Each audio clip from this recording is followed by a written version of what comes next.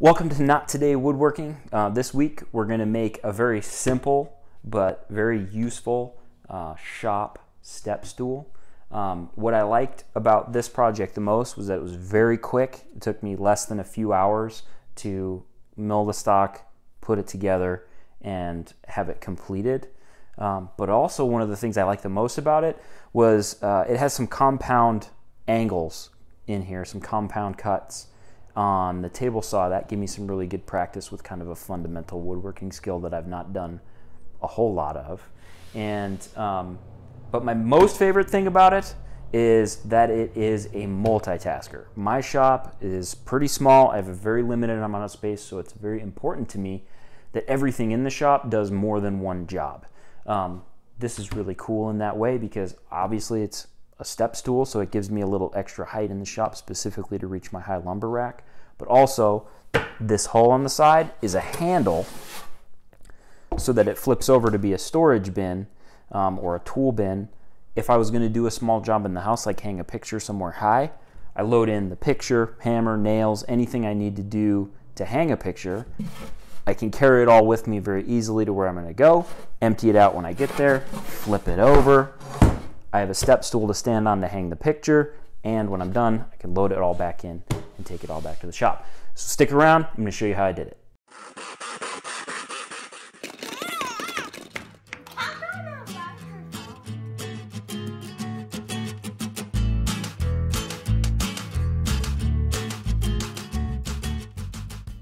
I knew right away that I wanted the sides of my step stool to be angled to 15 degrees, so the first step is to set the table saw blade to 75 degrees. The width of the pieces I'm ripping here will be the height of the sides of the step stool, roughly 12 inches. The reason I'm ripping these pieces with the edge at a 15-degree angle is so that when the pieces are all assembled, the top and bottom edges will be parallel with the floor. After I have the pieces ripped, I'm going to start cross-cutting them. I have the miter gauge set to 75 degrees so that the sides will sit at the 15-degree angle that I want, and the blade is angled to 45 degrees so that the four sides will come together and form a square. While it's totally unsafe to operate a table saw without a throat plate installed, it is also unsafe to operate the table saw with a throat plate that I had at the time, which is actually rubbing against the blade. Could have broken the blade, could have thrown teeth at me, that sort of thing. So I decided it was actually safer to be careful without a throat plate than to risk damage and injury with the one that I had.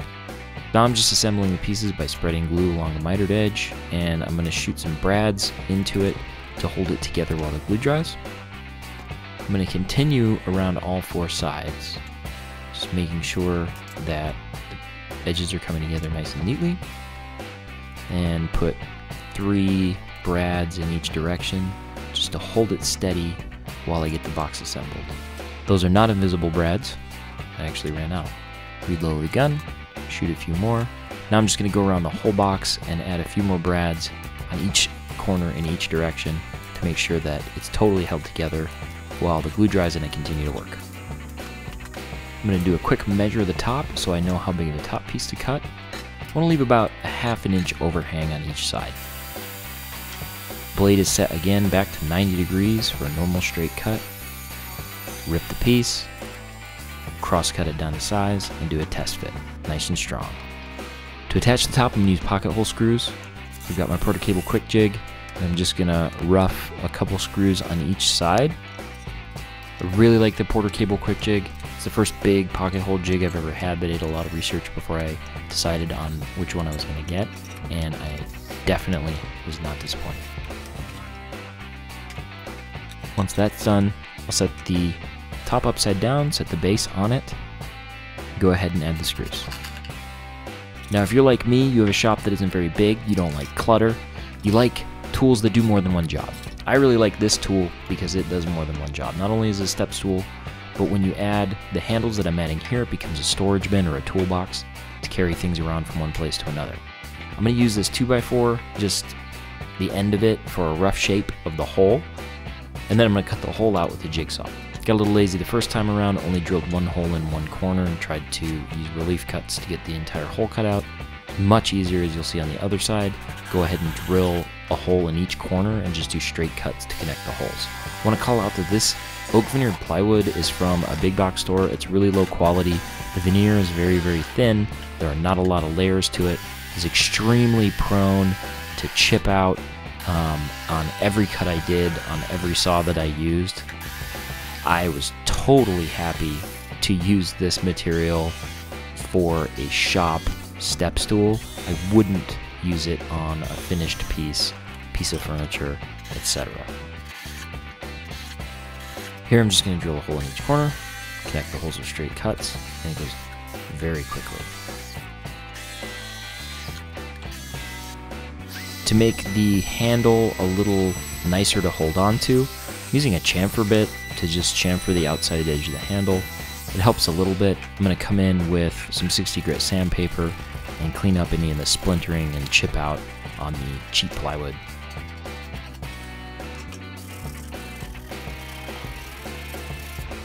And after I've done that, it's done. So here it is. It was a very quick, very simple project. It took me less than 3 hours total. What we finished up with is a very sturdy, very useful shop tool. It's a step stool so that I can reach my lumber rack. You flip it over, and it's a bin so you can store things in it or carry tools to a job around the house. And the compound angles gave me good practice using the table saw in kind of a more advanced way or more complex way than just running straight cuts. Again, it's very utilitarian. It's very basic looking because it's meant to be a shop tool.